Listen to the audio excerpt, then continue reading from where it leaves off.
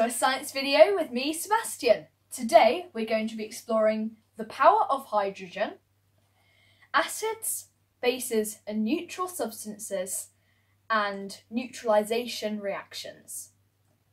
First off, we're going to make some litmus. Litmus is a chemical that allows you to read the power of hydrogen, pH, of substances. The less power of hydrogen it gets, the more acidic it is, such as vinegar you put on your chips.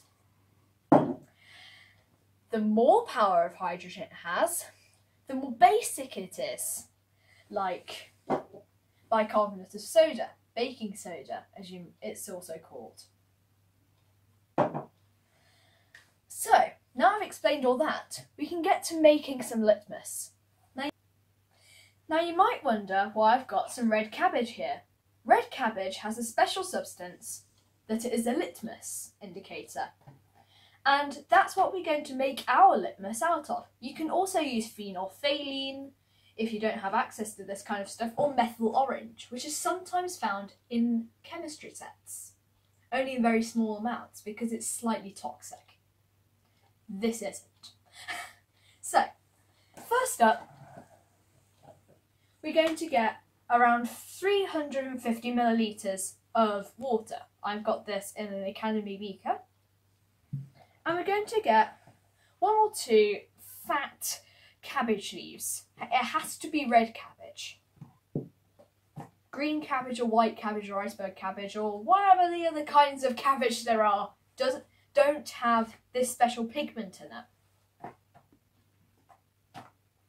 So, we also need a blender or a smoothie maker. So,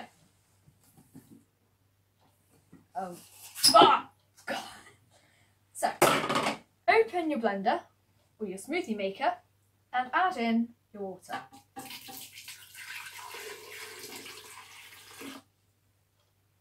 That's about it. Now I'm going to add in my cabbage.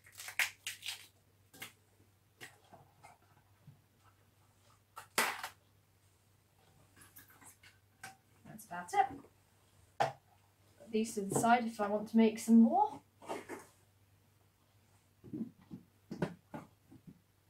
Is that tight? Brilliant. Now, let's smooth it.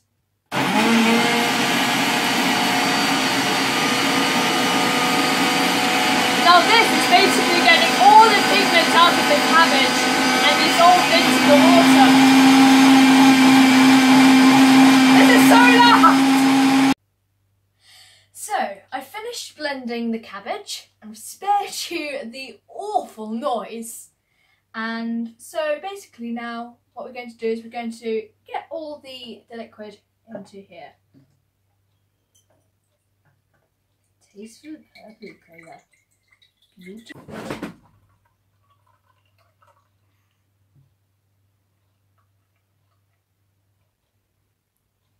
So, I've got my litmus solution ready from the blender. And now what we're going to do is we're going to strain it to try and remove as much solid as we can that might be still in there.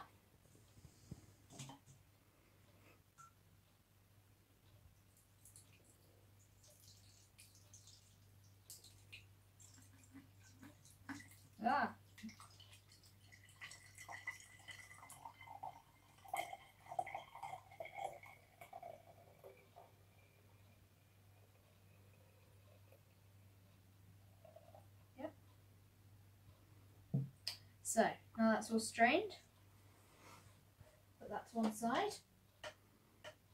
Yep.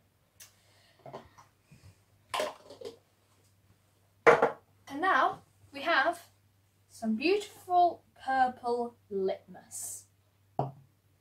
So, I've got 3 flasks here.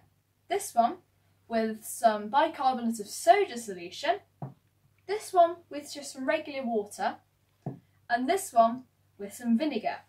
Now if I just switch these around a bit,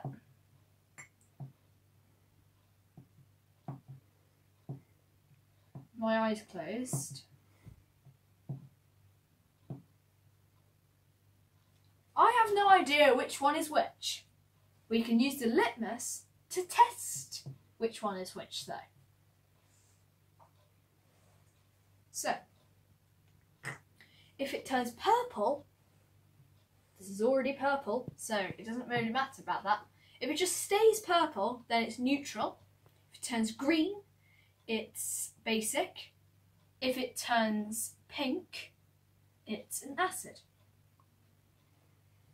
So if I remember the colour code right.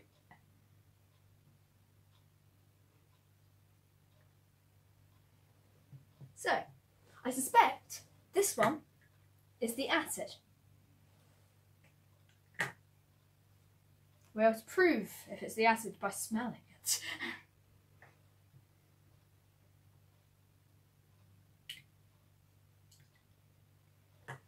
This one is the base, and apparently it's turned blue. So this one should be... Oh no! That one's the acid. That's interesting. So, we've got the acid, the neutral, and the base. That's pretty cool. I haven't done this one in a while. Oh wow, that's really cool. I'm impressed. So now we've explored pHs and we've explored the different ways to measure it. Now what we're going to do is we're going to combine an acid, a base and a neutral substance to make something rather spectacular. So, if I get my neutral substance and I basically dilute this washing up liquid like that, mix it a bit slowly.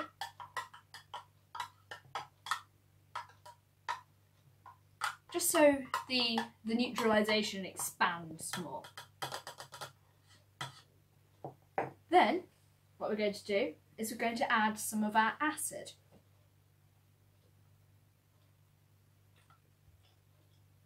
Oh my god, that looks so amazing with the fluorescent red. Wow, that looks amazing.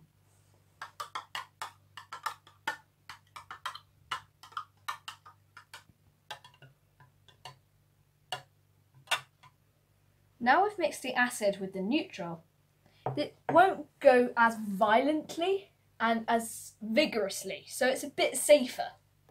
So it's more dilute. Now we're going to add our base and we'll see what happens.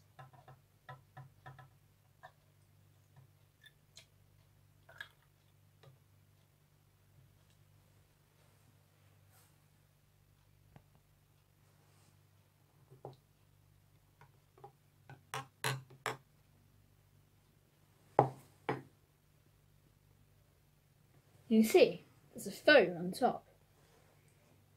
If we add a bit more acid,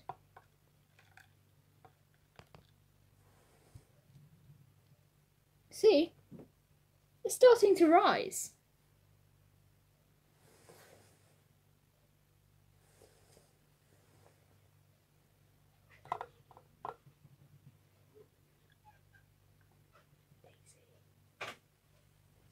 Watch! Oh my god!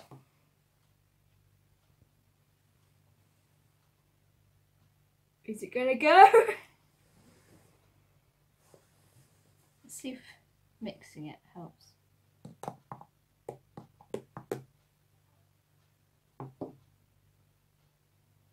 Wow.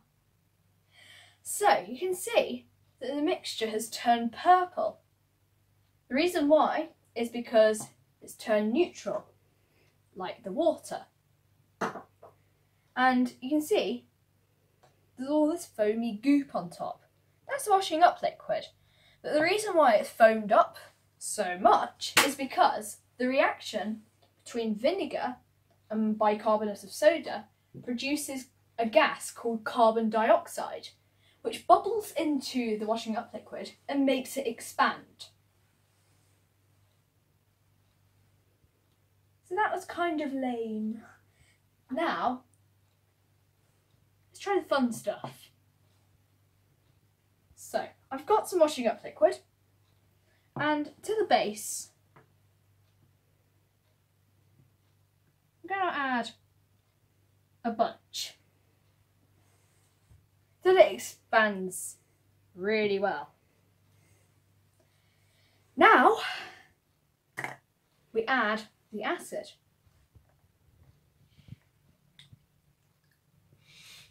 Oh my god, look at that! It's amazing!